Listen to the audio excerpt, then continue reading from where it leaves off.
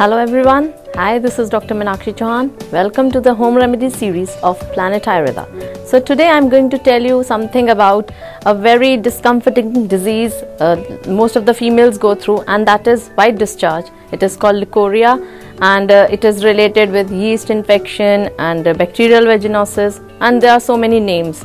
Remedy 2 for white discharge is, we can take, if you don't find it comfortable, you can take a fresh banana and you can just cut. See, you can just give a cut. You can see I have this cow ghee, that is clarified butter.